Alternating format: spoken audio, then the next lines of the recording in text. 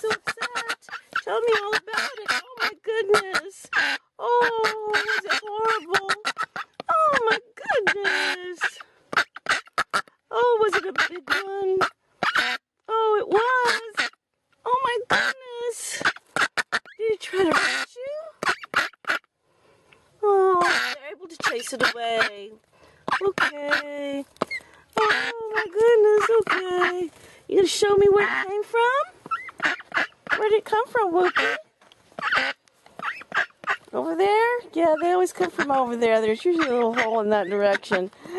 Look, Gila monster attack. And you know why? Because there is a egg that is not broken, as if she had laid it here and it cracked. That's definitely the mouth workings of Gila monster on that egg.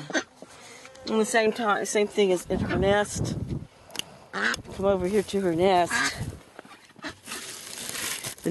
She's had those buried. They're not fertile. But anyway, there's one that was dug up there and eaten. There you go. It's the same pattern. It's a mouth work of a Gila monster. Snake would have, eaten it whole or tapped a little hole into it and sucked it out. So it was a Gila monster. We got to set our cameras up again.